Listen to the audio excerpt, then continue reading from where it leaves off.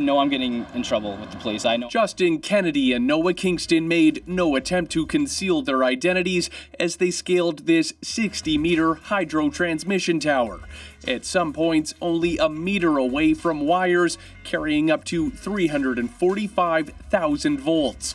15-year-old Kennedy admits he knew it would have the law knocking at his door. So I know I'm probably going to get charged.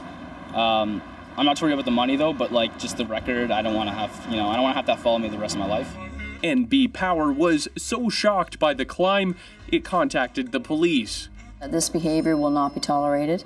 They say it's not yet clear what the pair could be charged with. We'd certainly look at criminal mischief as is under the criminal code as a potential charge, and possibly trespassing under the Provincial Act. The video has also gotten the thumbs down from the rock climbing community.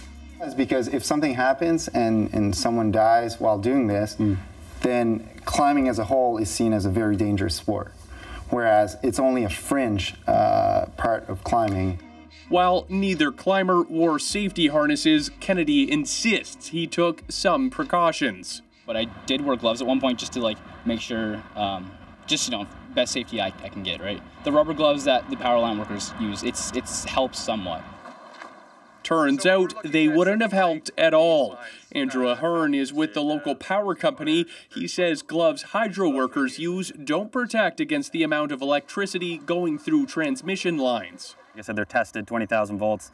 They don't even manufacture gloves up to that high of potential to be used. They have to use different tools.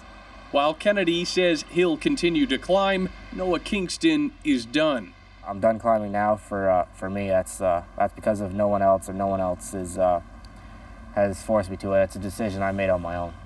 Kingston says he doesn't want to encourage any copycat climbers. The police say even if he stops now, it won't affect their investigation. Matthew Bingley, CBC News, St. John.